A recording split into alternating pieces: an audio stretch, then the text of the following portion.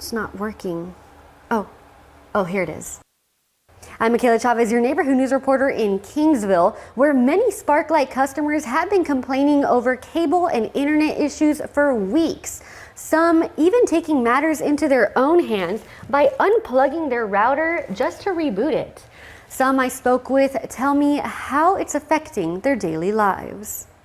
Anne Marie Torres is one of several people who claims they've experienced Sparklight issues time after time.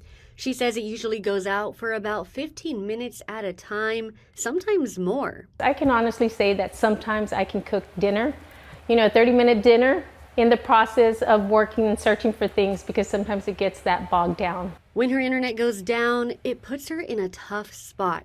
She works from home and is also a graduate student, and says it's been hard reaching clients, doing assignments, and taking exams.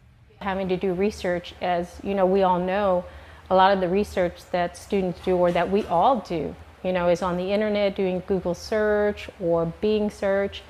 And it's difficult when you can't get that information as quickly as, you thought. Some customers tell me the list of inconveniences goes on.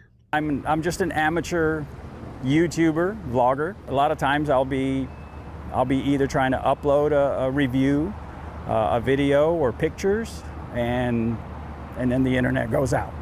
We reached out to Sparklight, who tells me they haven't had any outages in the area since December 14th. And when there are outages, they respond as quickly as possible.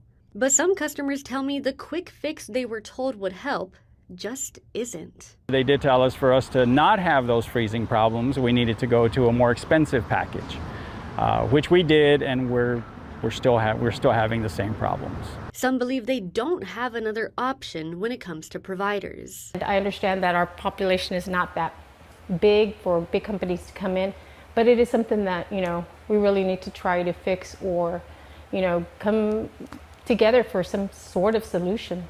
City leaders insist there is no exclusivity deal signed with any one provider.